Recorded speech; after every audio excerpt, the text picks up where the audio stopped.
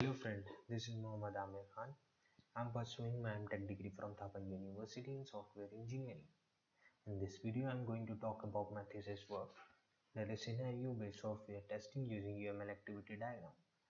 I've done this thesis under Mr. Vinay Arora, Assistant Professor, Thapa University, Patiala.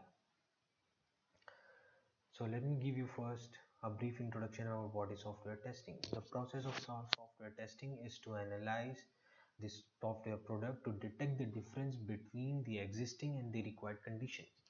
As we all know, testing is an important phase of the software development lifecycle and plays an important role in assuring the software quality. Testing of a software can be done before its implementation and as well as after its implementation.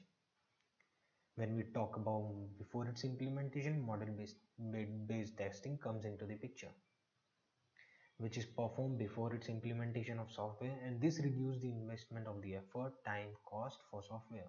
In model-based testing, we basically use UML diagrams like collaboration, sequence, state chart, and activity diagram. So let me show you the methodology. So first we draw activity diagram of a subjected system. Then we convert this activity diagram into XML file. Then we pass this XML file, fetch the information among various nodes of an activity diagram. Then we generate the adjacency list from the relationship information fetched from XML. Then we generate the priority table. At last, test scenario. So let me show you in practical all these steps. So first we generate the activity diagram for a subjected system using a visual paradigm. As you can see, here is an example of a Facebook login page. There are two activity diagrams. This is first one that we call as original. As you can see, these all are concurrent activity and we haven't shown the interdependency between them. So in intermediate activity diagram, we show the interdependency between these concurrent activities. As you can see here, this shows that unless and until this not complete, this will not get started.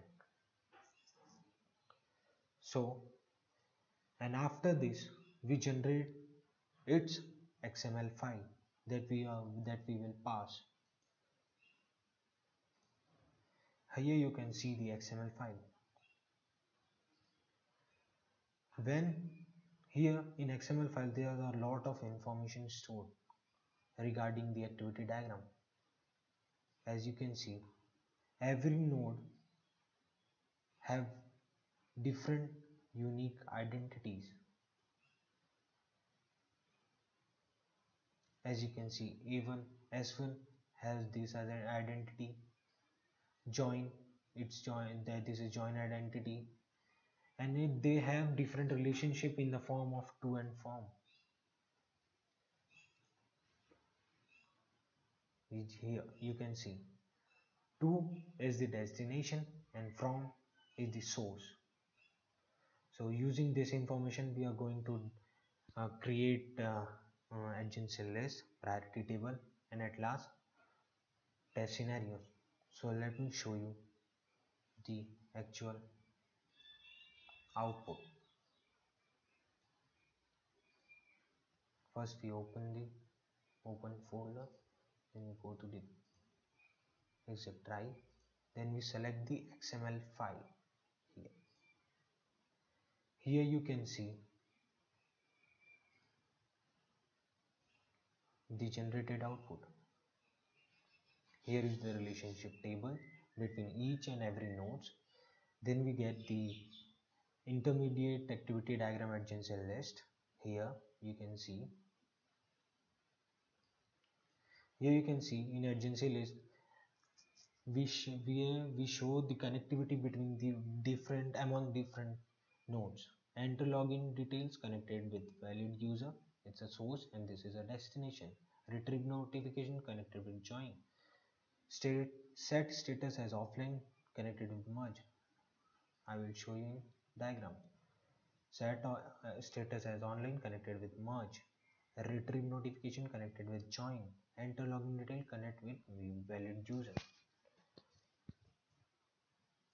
We can see in this output also. Then we get the priority table. Fork 1 get 2, join 1 get 4, lock account get 9, send warning email to user get 3, retrieve notification, retrieve message and request have the same priority because there is no interdependency between them, among them. And we have different priorities for lock account and send warning email to user because there is an interdependency between these two.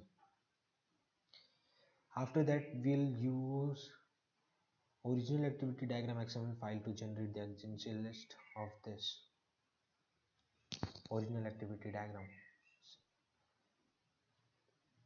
And at last, using this adjacency list, we'll generate these paths, which is called as test scenarios. And we validate each test scenario using this priority table. Let me show you the first test scenario. It is start, enter login detail, valid user, fork 1, retrieve notification, retrieve message, retrieve request, retrieve join, retrieve request, join 1, prepare wall, user preference as online or hidden, set status as online, merge, display user wall, stop. Let me show you an example, actual activity diagram. Test scenario is basically the path from start to end. So as you can see, start, enter login detail, valid user, retrieve notification, retrieve message, retrieve request, prepare wall, user preference as online or offline, set status as online, merge, display user wall, stop. So this is what my tool generates. So friends, this is all about my thesis work. Thank you all.